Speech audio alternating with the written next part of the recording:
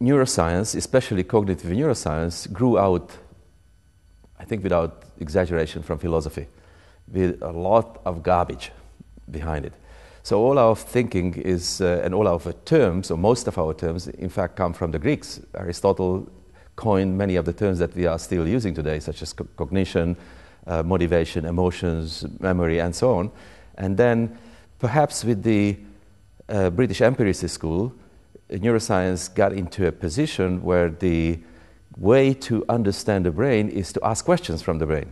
And this is what's being done even today, that you present a question to the brain and you look at the correspondence.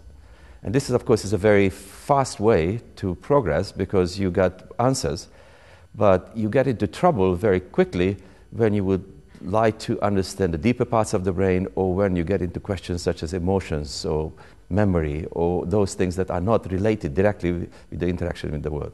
To explain it a little bit in a more plain language, if you would like to understand the language, the easiest way to do is to learn words. I can learn 100 Danish words and I can get by pretty easily. But once I'd like to try to understand the essence of a language, I have to understand its grammar. And grammar or syntax is the most essential thing in any communication system. You have to know where the message begins and the message ends. You have to learn about punctuation. You have to learn about segmentation. Especially these rules are extremely important when it comes to an unknown language such as the hieroglyph or the language of the brain. So I realized it now after many years, that what we were actually been working on is generating a neural syntax or a brain grammar, because we realized that segmentation of information in the brain is done by the many type of rhythms the brain generates. So over the years, we realized, not me, but the whole community, there are many different types of rhythms, starting from once every 40 seconds all the way to about 200 or 600 per second. Now, what we found is that it's not only that there are multiple rhythms in the brain, but in fact, every frequency range is covered by some brain oscillator. It is like the periodic system in chemistry, that there is a system. There is a system of oscillations in the brain.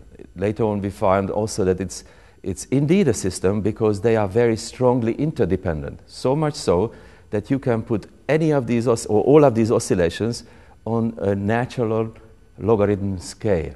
Now, this became very interesting when we found that, because natural logarithm is an irrational number, which means that these different rhythms cannot get entrained. It's a very complicated music. It's not that you follow the drum, because you always get out of rhythm.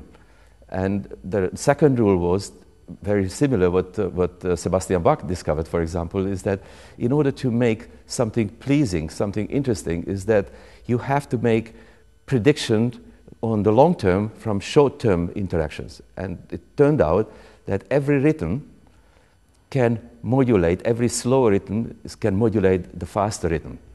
And so it turned out that it's a beautiful structure. This is what I call brain grammar or neural syntax, which allows segmenting the information. Now, in order to give a punctuation mark, says full stop, it can be achieved nicely because these rhythms are up and down kind of changes of excitability.